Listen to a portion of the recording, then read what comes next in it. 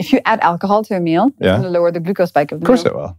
Of course it will, but like it's quite shocking to see. Explain why. Go through the steps. Okay, so your liver is the organ in your body that is responsible for making sure your glucose levels stay nice and steady, right? And when you drink alcohol, alcohol is a poison and it's not good for you. Newsflash. Your liver is going to be busy dealing with that toxin. And so it's no longer going to be able to push out extra glucose into your bloodstream to keep your glucose levels nice and level.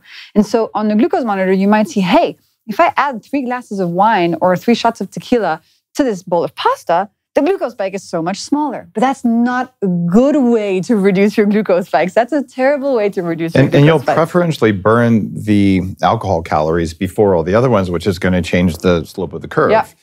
Right? But then you have to pay for the alcohol. Okay. Totally. Do you drink? No, I don't drink, actually.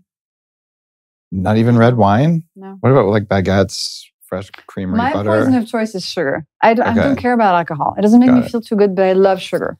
So I love this. One thing that Do you drink? You know, if it's older than me, you're like very, very old. Yeah, they don't make alcohol that old, so that makes it really easy. Yeah.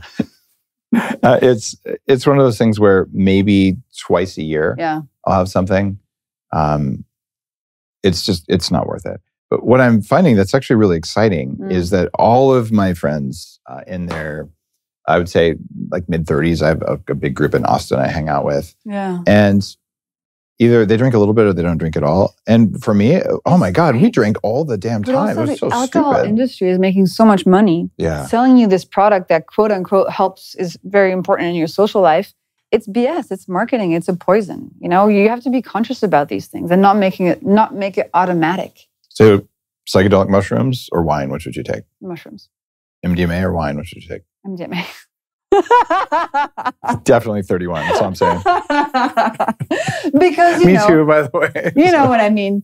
Yeah. No, but I'm not a big wine person, alcohol person. I used to drink a lot of alcohol, you know, margaritas all day. Not all day, but where do you live now? I was in Paris and New York. Okay. I guess New York, you get good margaritas. You're not going to find those in Paris. Okay. No. Cool. You're listening to The Human Upgrade with Dave Asprey.